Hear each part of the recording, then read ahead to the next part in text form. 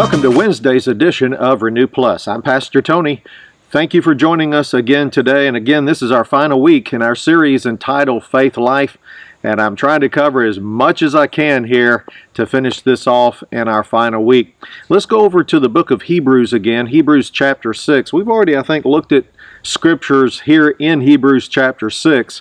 I'm going to back up just a little bit and point something out that we kind of glazed over, kind of mentioned and glazed over earlier in earlier messages in this podcast. But Hebrews chapter 6, verse number 11 to begin with, he says, "And we desire that each one of you show the same diligence to the full assurance of hope until the end." Now, we've already again talked about hope, the importance of hope. Hope is the ability to see something on the inside that you can't see on the outside. And of course, faith gives substance to things hoped for. But notice verse number 12, it says that you do not become sluggish, but imitate those who through faith and patience inherit the promises.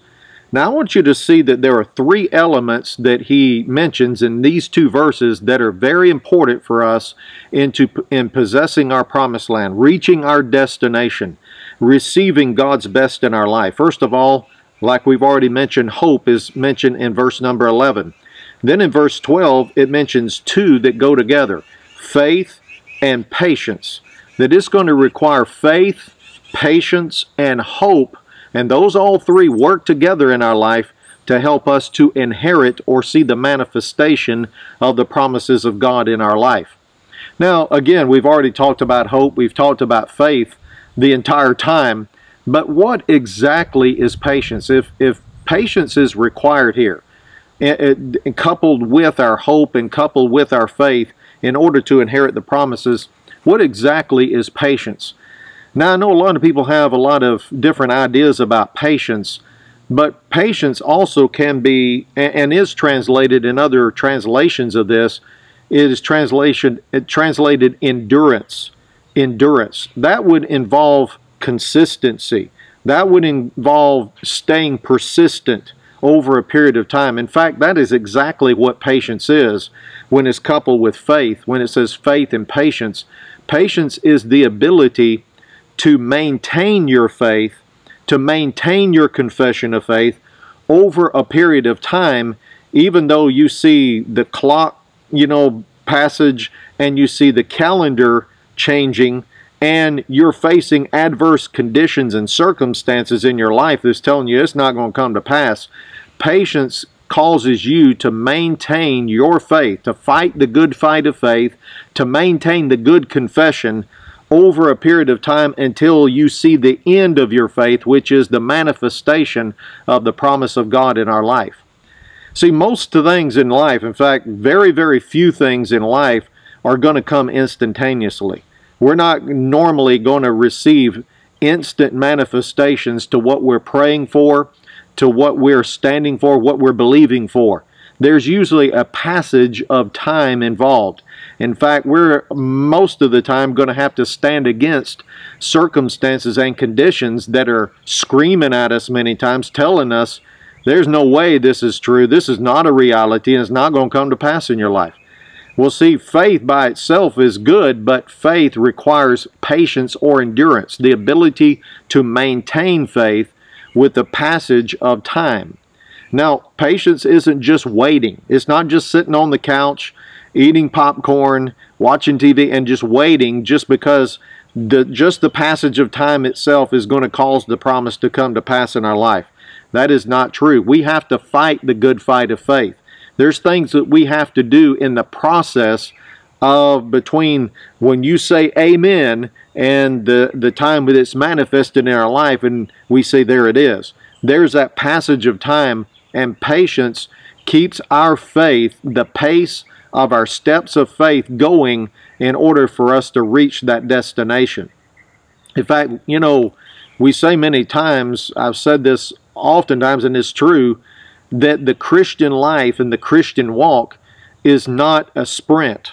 If it were a sprint, we could all kind of, just burst out of the starting gates, go 100, meters as fast as we could, and cross the finish line, we're done. Well, that's not normally the way this life is. This life is a marathon, not a sprint.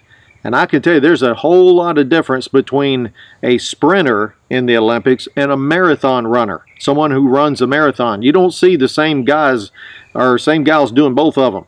You see two totally different mindsets there, two totally different trained people doing this. You know, if somebody's going to run a marathon, I've never done that, never even come close to running a marathon, but I watch these guys on TV and I am really amazed at the fact that they can keep up such a strong, fast pace, you know, mile after mile after mile for 26 point whatever miles, 2 or whatever miles it is. They can keep that pace going. It requires endurance on their part. They understand when they start that race, it's not just 100 meters and it's over. They understand that they're going to have to maintain that pace for a period of time. And it's going to require endurance for them to do that. Well, see, this is what this is talking about right here. Patience is endurance. It's the ability not just to run a sprint, 100 yards or 100 meters, but this is a marathon. In order to reach our finish line, in order to cross our finish line, reach our destination, see the promise of God, see the things we're believing for come to pass in our life, it's going to require endurance, spiritual endurance on our part, and that's where patience comes in. We've already said that, you know, faith is like, you know, is a walk, and that walk is a step by step, putting one foot in front of the other over a period of time, and eventually you will reach your destination. But that requires consistency. That requires endurance in order to be able to do that. And that's what he's talking about right here. The people who we see in the Word of God, and he's using again Abraham as an example. Just because God said, I have made you the father of many nations, didn't mean it came to pass overnight. In fact, it was like 25 years from the time that God first began talking to him about that until he had his first seed born, which was Isaac. And of course, it was a long time after that before he saw his descendants as the dust of the ground. But eventually that did happen. But it required faith and patience on the part of Abraham. That means you're going to have to learn to stand, and to stand even when the clock, the calendar, or the conditions are telling you the Word of God is not true, it's not going to come to pass, that you stay in there.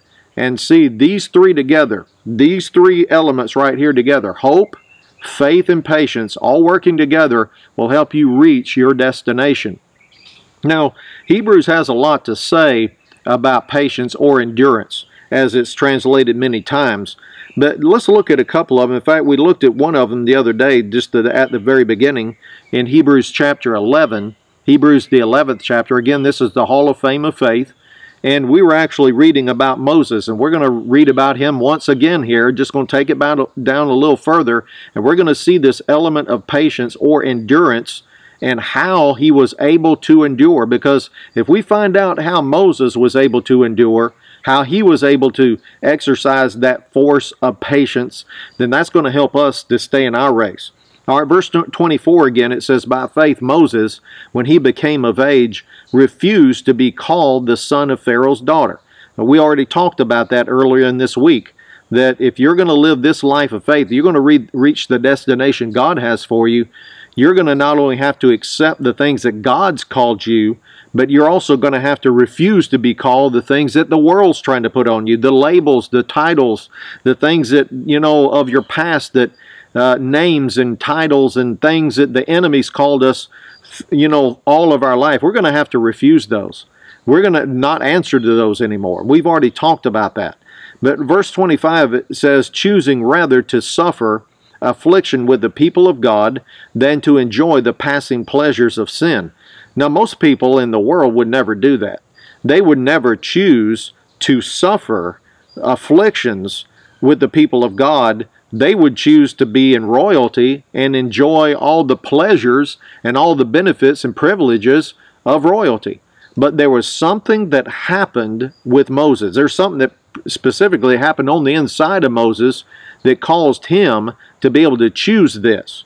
Now notice in verse 26, esteeming the reproach of Christ greater riches than the treasures in Egypt. Listen, for he looked to the reward. I want you to see that right there. Why did Moses choose the way he chose? Why did he do the things that he did? Why was he esteeming the reproach of Christ greater riches than the treasures in Egypt? It says, for he looked to the reward. Now, this is not something he saw naturally speaking. This is not something that he saw around him and said, I tell you what, I see the riches of Christ here, and I'm going to choose that over the riches of Egypt. It is not a natural seeing. It goes back to that hope, the ability to see something on the inside that you cannot see on the outside. You know, it's what we quoted earlier in some other lessons, 2 Corinthians chapter 4 and verse 18. It says, for we do not look at the things which are seen, but at the things which are not seen. For the things which are seen are temporary. You know, all those passing pleasures of sin, all those treasures of Egypt, privileges of Egypt, that is temporary. It's only about this life, and it's only about temporary things. And I tell you what, it is not the eternal things that we can only see in the Word of God and only see through the eyes of hope in our heart. And that's what he's talking about when he says he looked to the reward. He was able to see the reward internally. He was able to see this vision internally, hope that he could not see externally. That caused him to do something that would be, in all accounts, by the natural mind, foolish, against all natural wisdom. But you know what? We're not talking about natural wisdom here. We're talking about the wisdom of God, the ability to see eternal things, unchangeable things, greater riches, greater things for us. And we have to we have to begin to see those internally first. You're not going to see them out here first. There's not going to be physical evidence first to the Word of God being real in your life first. You're going to have to accept the reality of God's Word and begin to see that through the eyes of your heart. Now notice in what he says in verse number 27. He says, by faith he forsook Egypt. He not only just chose not to be a part of the house of Pharaoh, he just forsook all of Egypt. He says, by faith tells us it's by faith and not by sight. He forsook Egypt, not fearing the wrath of the king. You know, he not only forsook Egypt, he also was able to be delivered from fear in this present life. Again, notice how this happens. Not fearing the wrath of the king, for he endured. There's patience there, right there. Endurance. He endured as seeing him who is invisible. How do you see somebody who is invisible? Well, you cannot see God who is invisible. You can't see the kingdom of God which is invisible. You can't see the realities of what God has made us, what God has already given to us, what God has already provided and made available for us in Christ. You can't see those through the eyes of these eyes in the front of your head, with your natural eyes and your natural brain. Notice he says he endured as seeing him who is invisible. It goes right back into hope. It goes right back into being able to see something on the inside that you couldn't see on the outside. I tell you, this is a key right here that we're seeing of how to by faith and patience inherit the promises of God. It's by being able to endure as seeing something that is invisible. Again, just because it's invisible to your natural eyes does not mean it is not real. Just because it's unseen does not mean it's unreal. We're not talking about fantasy world here. We're talking about realities. Realities that are rooted in the Word of God, rooted in God Himself.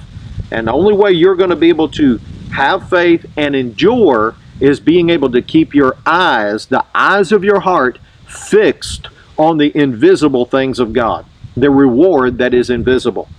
Now, let's also look over to Hebrews chapter 12. Hebrews, the 12th chapter, just one chapter over.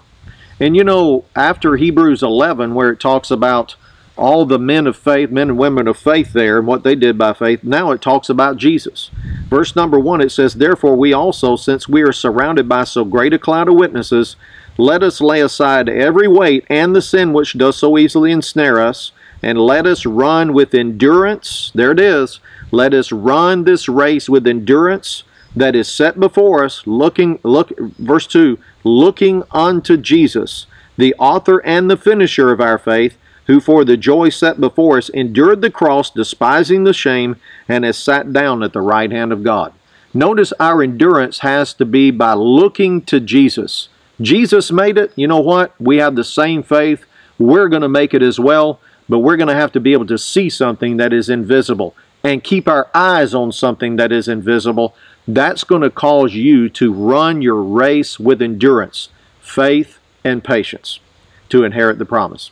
Well, that's all the time I've got again for today. Boy, our time goes fast. If you'd like additional resources and materials, go to tonycowan.org. We will see you tomorrow.